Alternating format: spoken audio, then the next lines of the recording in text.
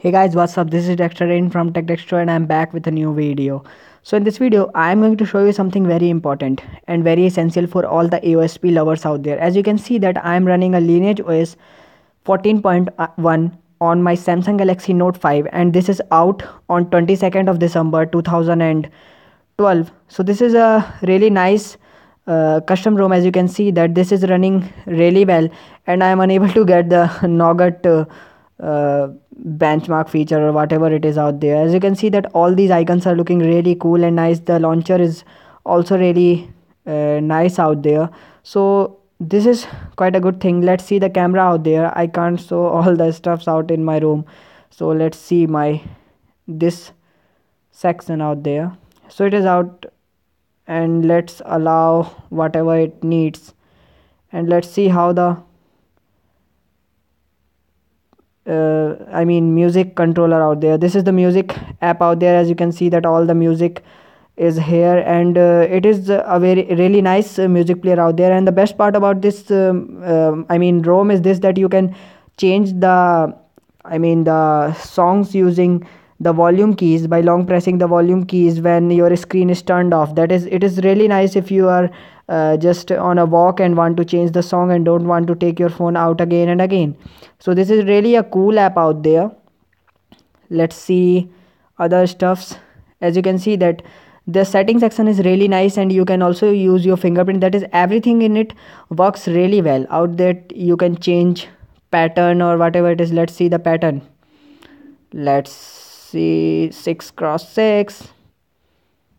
Okay, let me confirm that. So it's done. So all notification content, no problem. Let's check out the fingerprint. Let me tell you that the fingerprint is really nice because actually the fingerprint, the hardware is same and there's not much changes out there. This is a AOSP and working in the Samsung Galaxy Note 5 and this is really Indian version and this is really a cool thing because N920T and N920C N920T and N920G already have these custom ROMs working really well from almost 2 years back. And as you can see that all these accessibility features out there, and this is the DPI changer.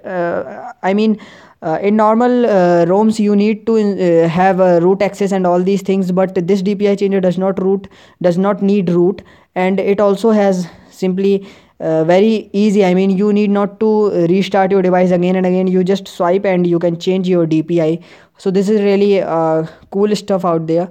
And we have all the other features. As you can see that there are a lot of features here: caption, magnification, gesture, font, display size, and all these things, speak password, and everything that you can see. Color inversion, oh what that happened, color correction out there. You can, these are something that I don't like about AOSP. I don't think that there is much use of these things. Okay, large mouse pointer. This is associated if you connect a hardware mouse, external USB mouse to your device. Okay, and a high contrast text, I hate that.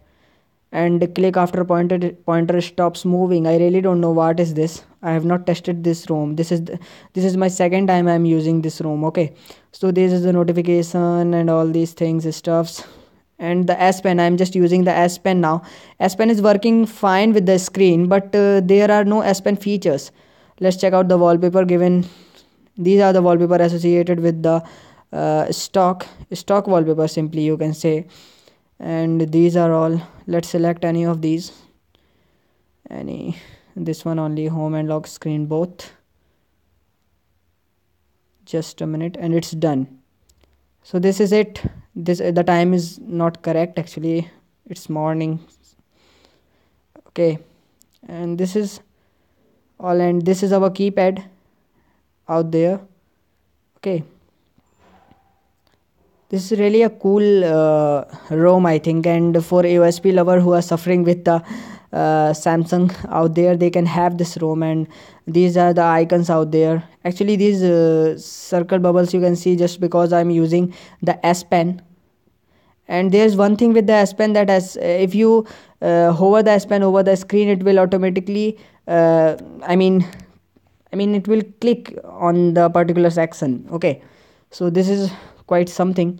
There are a lot of stuffs, buttons and advanced display. Let's check out the buttons. Enable on screen navbar, and it is done. Okay, as you can see that. And one more thing is that as soon as you I mean apply this, or as soon as you enable this, the hardware keys stops working. Not all the hardware keys, these bottom three hardware keys that are associated with the home, back and recent tab stops working actually. Wake device, answer call, control playback. As you can see that the control playback is there. This is a very really cool stuff which will allow you to change the music using your volume keys. So this is really a nice thing out there. And the device fps and all these animation time is also low. So this is ROM is really cool, I believe. And one more great thing is this, that the developer had just announced that he is going to introduce the Lineage OS. Okay, so he is going to announce the Lineage OS. Oh, there's some problem out there. 1 minute. Let me unlock this device. Let me show you that how the fingerprint work. Actually, as soon as you put your fingers on that, it will not unlock it. Okay, you will have to swipe up. Okay, so this is not a good thing out there. Let me check again, because first time you use, okay, so it is quite clear that when you, if you first time uses the fingerprint after your fingerprint registration, you have to once just swipe up, and after that it is all good.